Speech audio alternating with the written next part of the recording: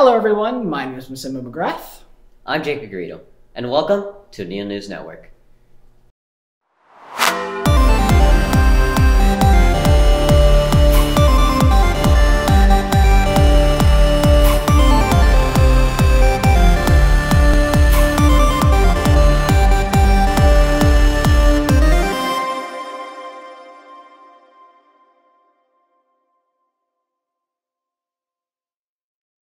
Thanks everyone for tuning in. The days just keep flying by faster and faster.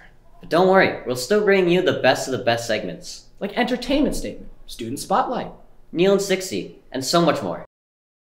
Now, to start off this lovely ensemble, we have Teacher Feature, where we dive into the mind of Neil's very own staff. This time around, we interview the mad scientist, Mr. Zelensky, about his roles around Neil. Now, off to you, Jalen. This is Teacher Feature. I'm Jalen, and I'm here with Mr. Zielinski. What do you do here at Neil? I teach science, mainly physics. I'm the department head of science. I run the ski and snowboard club. I help Miss Ross with the outdoors club, and I'm on a couple of other committees. What are the things you like here at Neil? I really like the guys. I have some absolutely awesome students. I've had a chance to meet a lot of amazing guys over the last 19 years, and that's what makes the job special. For new students at Neil, what advice would you give them? Just get out there, get involved. Don't just go home at the end of the day. We have had COVID blow through. We have had so many shutdowns. Everyone's been disengaged from their life past school. Everyone goes home, plays video games. Just get involved, try different activities. More and more teachers are now running clubs and after-school activities. Get involved, make friends. You will feel much happier here because you become part of the school, not just come here to learn and leave. That's good advice. Thank you, sir. Back to you guys at the studio. Thanks, Jalen, and thank you, sir, for all the work you do for the science department. Yeah, if you count electrocuting his grade 9 class as work. Anyways, coming up, fan favorite student view with our lovely Aiden Thielander. Today, he's asking students about their favorite places to eat during lunch. Now, passing it off to Aiden. Welcome to Student View. My name's Aiden Thielander, and today we're asking students where they go for lunch. All right, what's your name? Manuel. Harish. Nate. Tenzing. Jacob. It's Eric McDougal. I'm Hanoch Kandel. Where do you go for lunch? I usually go to Big Boys or Fearless. On a good day, I go to the Big Boys Burrito.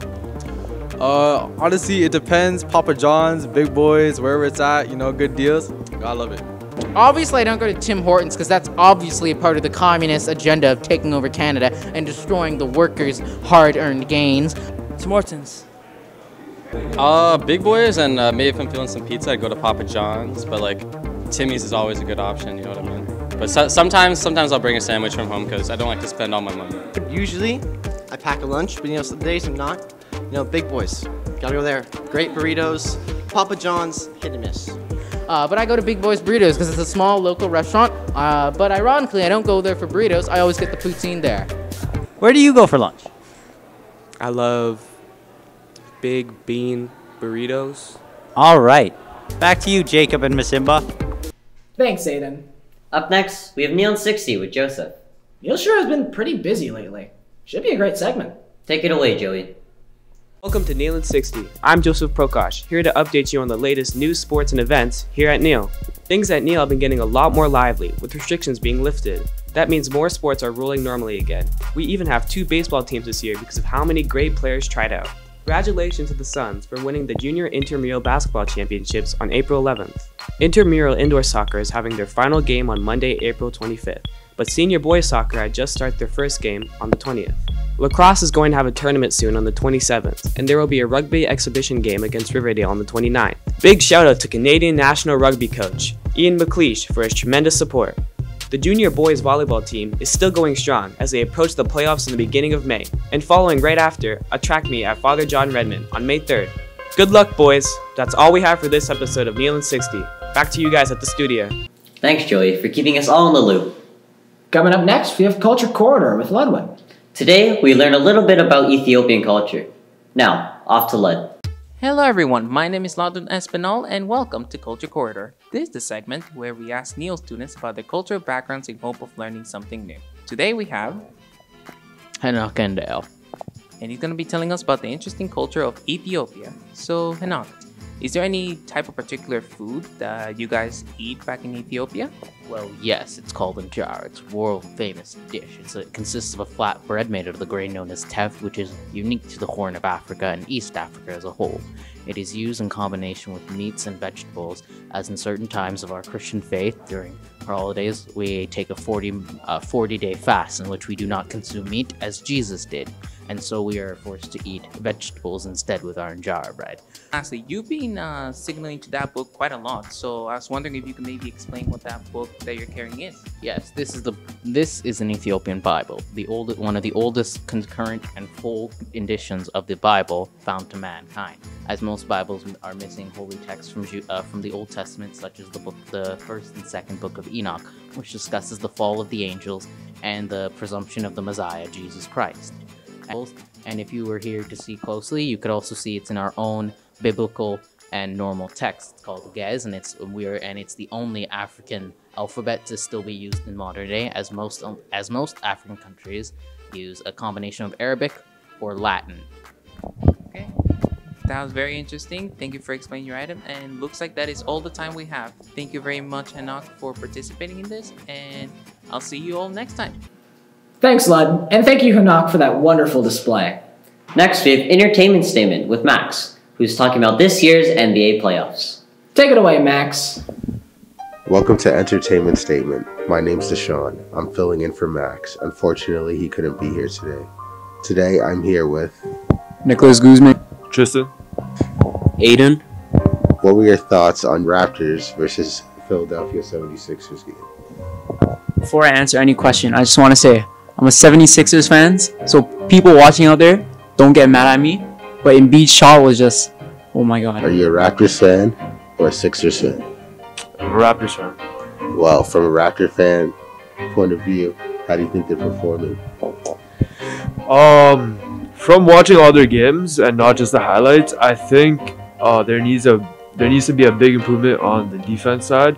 Offensive, we're pretty good, but I think our stars need to bring it up better, like Pascal and Fred. The rest of our role players are doing well. Other than that, I think it'll be a pretty good series. Are you a Raptors fan or a Sixers fan? I'm a Raptors fan. Well, from a Raptors fan's point of view, how do you think they're doing? They're doing good honestly, they're kind of doing bad, not gonna lie.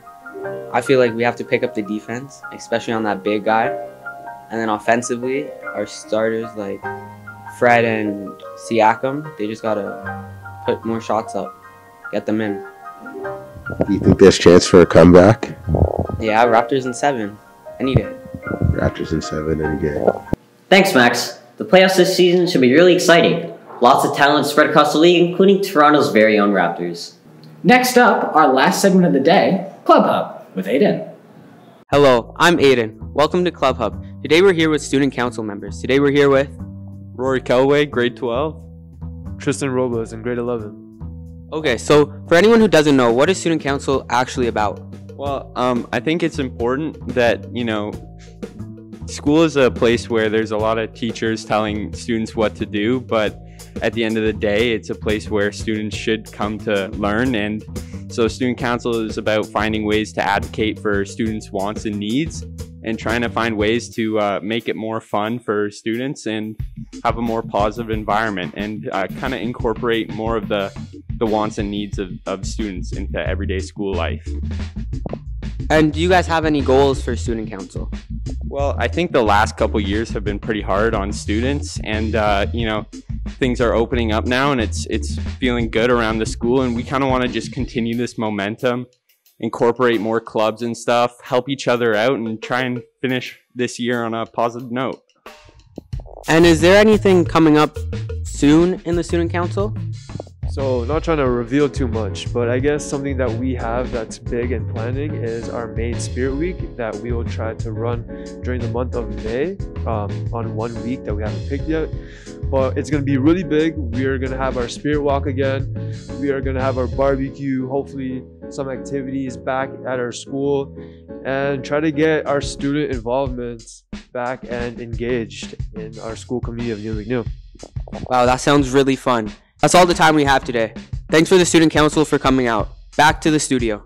Unfortunately, with that, we've reached the end of our episode. But don't worry, we'll be back with another episode before you know it. Stay safe, and remember, Fidelitas in Arduis.